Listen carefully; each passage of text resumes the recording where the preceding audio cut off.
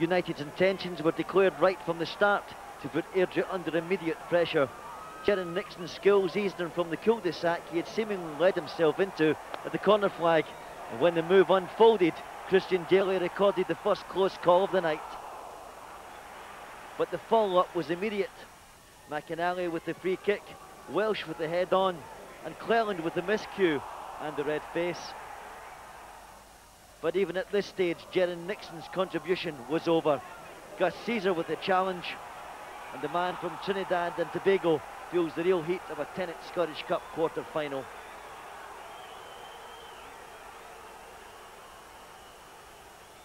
Andy McLaren was the substitute, and his impact was to be immediate as Nixon limped off.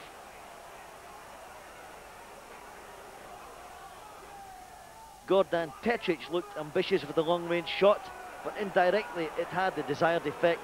Jimmy Sanderson's control let him down, and McLaren was on to the loose ball. 1-0 United, 16 minutes gone, and Jimmy Sanderson won't enjoy the action replay. Disappointment for Alex McDonald, and worse to come because 3 minutes later, United were 2-0 up. The long ball forward from the goalkeeper Van de Kamp, the touch on, and eventually it all falls perfectly into place for Billy McKinlay.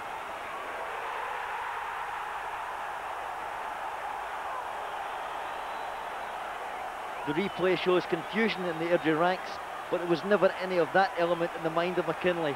This is a quality finish.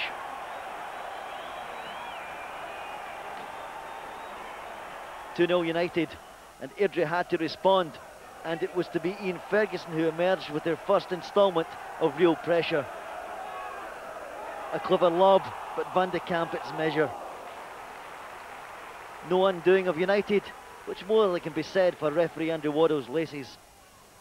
Meanwhile, back at the other end, United had a penalty claim rejected. McInally down the left side, and when the cross came in, was it a push? No way, said referee Waddell.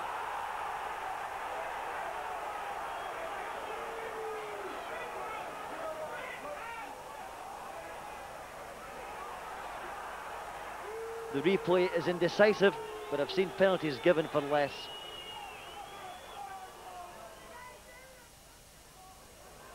At least it kept Airdrie in touch, and had this Ian Ferguson header coming up been a few inches further right, the Broomfield side really would have been on United's heels at half-time.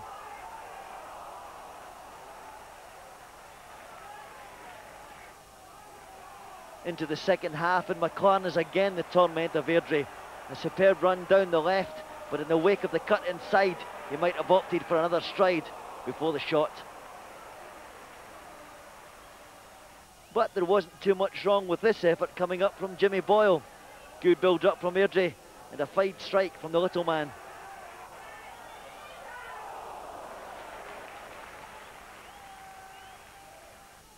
But play swept back towards John Martin, and there was another contribution to United's close call collection. McLaren unlocks the defence, Daly can't walk through the open door.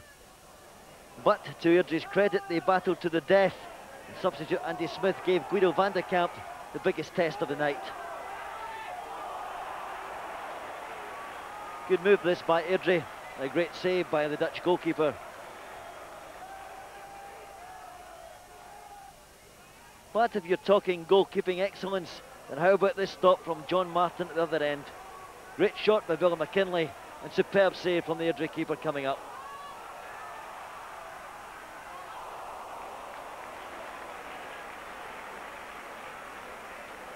John Martin still believing that Airdrie could reach the semi-finals.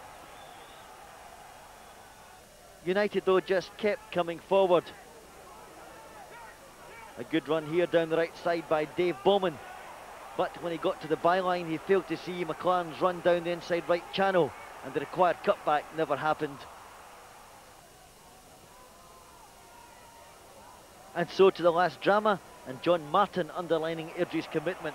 But victorious manager Vivan Golats always knew his first division opponents would bring that to Tannadice. We knew what we can expect from Airdrie. You know, this kind of team do perform the way they did tonight as well.